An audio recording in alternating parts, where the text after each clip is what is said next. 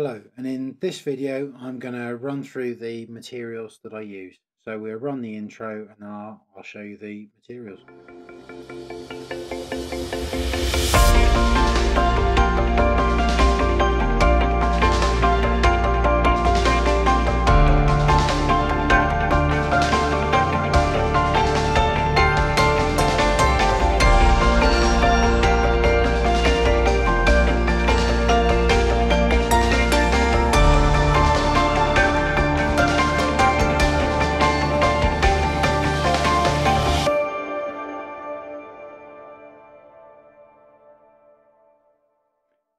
Okay, first of all, the pencils I use, these four are Caran Grafwood. We've got a 9B, a 2B, an H and a 4H. The odd one out is the Cretacolor 9H. I also have blending stump, a dart, a graphite block, a putty rubber, a normal eraser, and also as well some cotton wool. And I'll basically go through what I use that for. So if we start with the pencils, so the first pencil I go through is my H pencil, and basically I use this to do my initial drawings. It's nice and blunt, which means it won't scratch the surface of the paper, and when I use it I'll generally hold it about here, so then I'm not putting as much pressure through it as I would if I was holding it near the tip down here.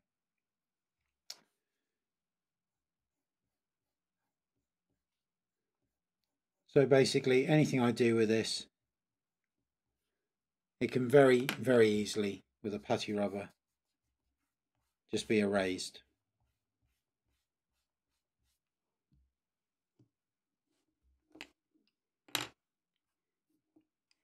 Next pencil I use, 2B pencil. Again, I tend to use it pretty blunt. And if I just put a bit of tone on there like that, you can see the tone that it lays down.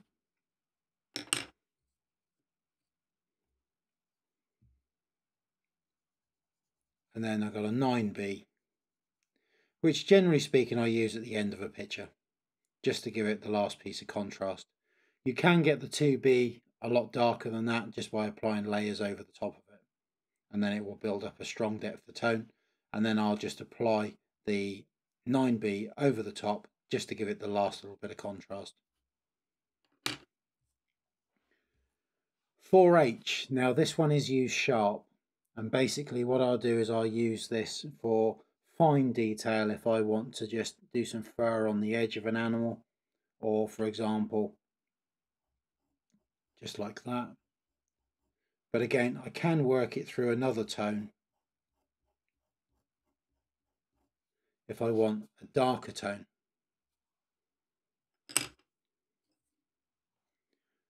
(9H), mainly an engraving tool, so you can engrave texture into the paper, and it does have just a slight tone to it. But again, if I run this through another tone, you can see it will take it and just basically just pull that tone and drag it out. So if you want to do a fine line and you want a dark line, it's a great pencil to use for that, just by running it through another tone. And again, that just is used sharp. About 17 years old, this pencil. And just to show you something, basically the new ones are red, whereas this old one is yellow. This is a Cretacolor. I found it's the best 9H for me to use. You do tend to find with 9H pencils that the leads break, whereas I haven't ever had that happen with this one, hence why it's so old, and you can see all the paint's worn off of it as well.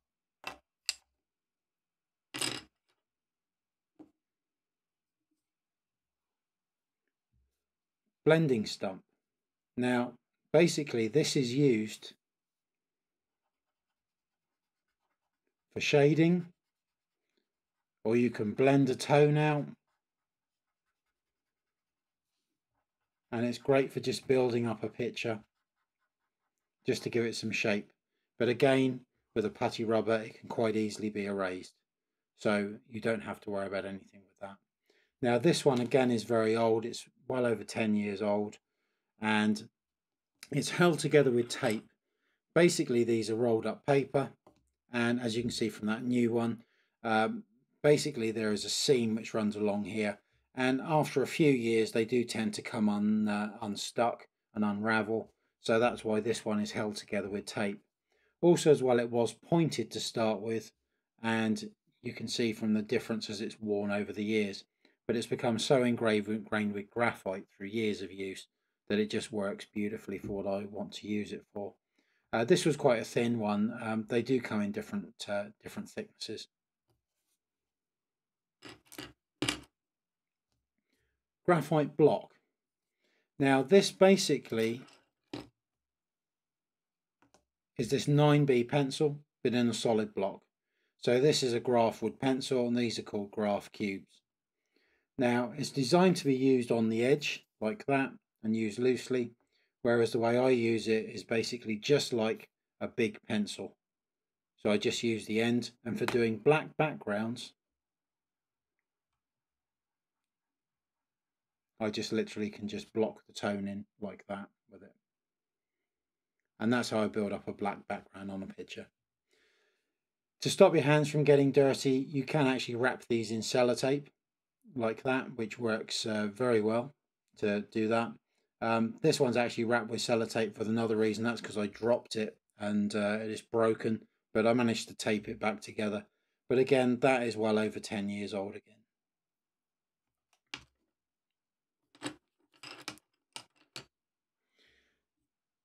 Now we come to erasers.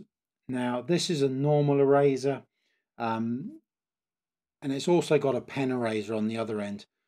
I only really use this for cleaning up major marks, and to use it I make sure that it's clean, because with these types of erasers you can actually end up putting more of a mark down than actually take one away. So you can have that happen, as you can see just there. So if you're going to use one of these, make sure it is clean. And then the pen eraser is great for really gouging stuff out if you've made a major mistake. But the main one I use is the putty rubber. The putty rubber is really good. This one is a Caran dash. It started its life grey, and basically you can roll points onto these like that for doing detail and picking out highlights, or you can roll a point and squash it and make it into a blade, and basically then you can use it to brush tone away. So if you've put some tone on the paper,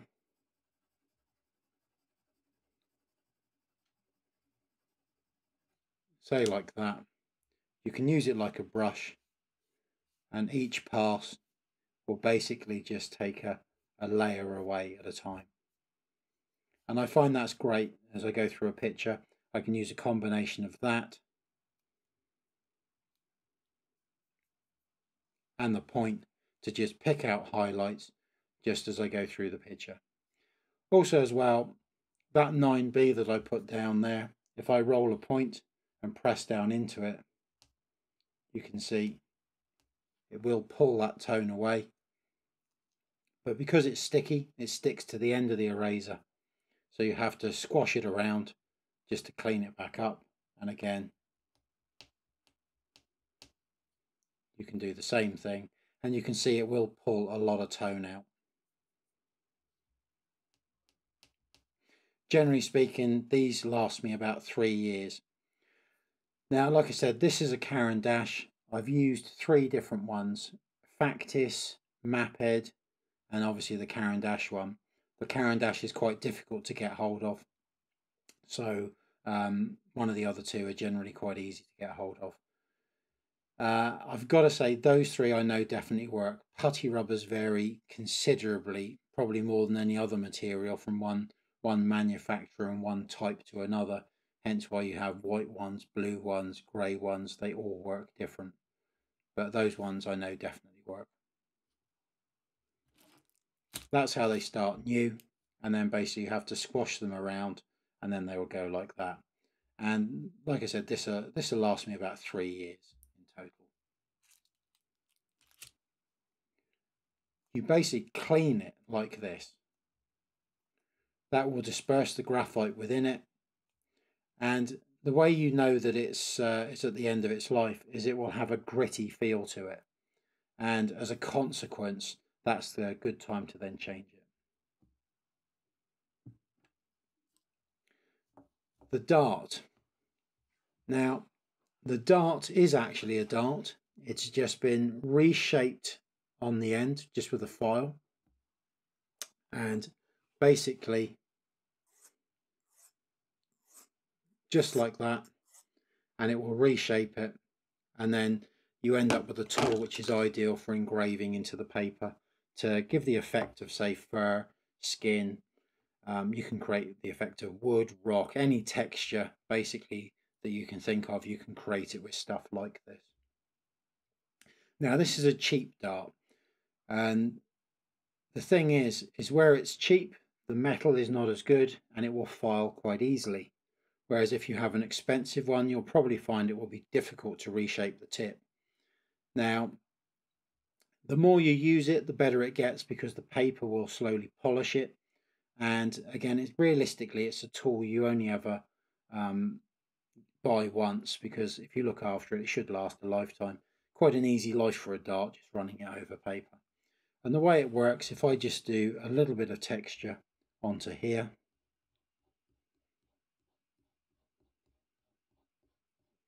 so this engraves into the paper like that, and you use it in combination with the pencils. So basically what I'm going to do now is use the 2B pencil. If I can remember where I did it, there it is. And as I run the pencil over the top,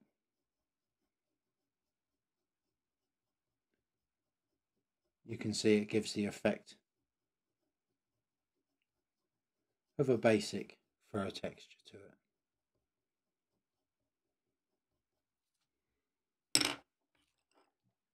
I wouldn't normally use a 9B over the top, but this will exaggerate the effect. There we go. So, ideal tool. You can buy embossing tools to do this. They're pretty flimsy. I've got to say this is going to last forever.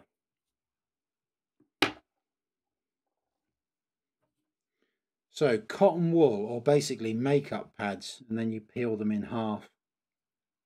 Now, with these, they're great for doing the background on a picture if you have a grey background or something a bit more moody. Also for creating the effect of dust if an animal's running along or something. And again, if you look after it, it'll last ages and ages. I lost the best bit I had, which was jet black, but that's probably about the next best one to it.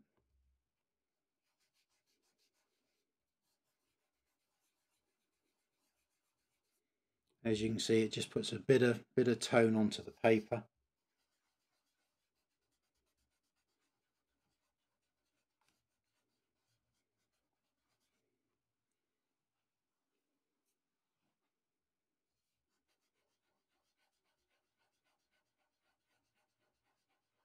And again, the more you use it,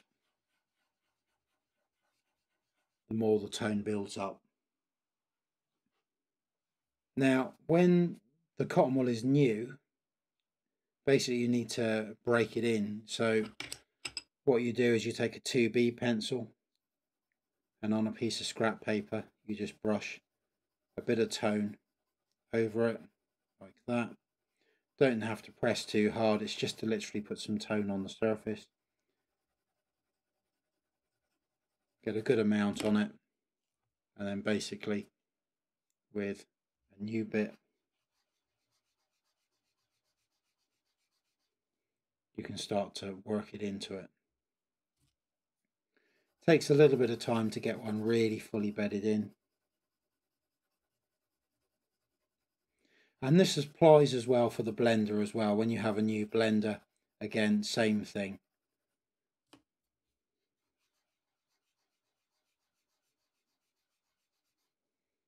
Okay, and again.